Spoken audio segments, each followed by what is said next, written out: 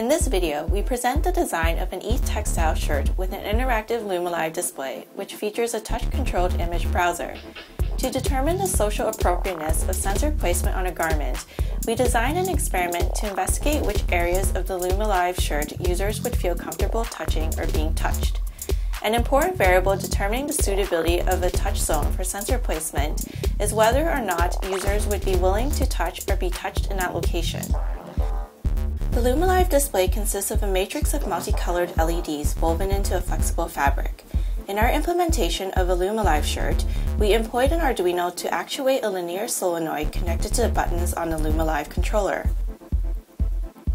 During this experiment, we measured the heart rate of the person wearing the shirt using a custom program. Our Lumalive shirt features 24 touch zones, 12 on the front and 12 on the back. These touch sensors were made out of conductive pure copper polyester taffeta fabric wired with conductive thread to circuitry.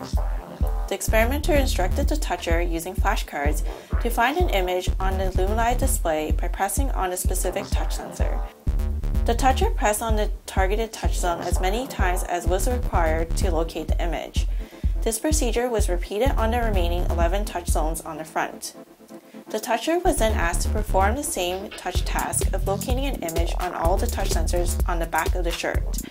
Our findings suggest that the most appropriate areas for touch sensors on a shirt are on the arms and shoulders as well as on the upper back.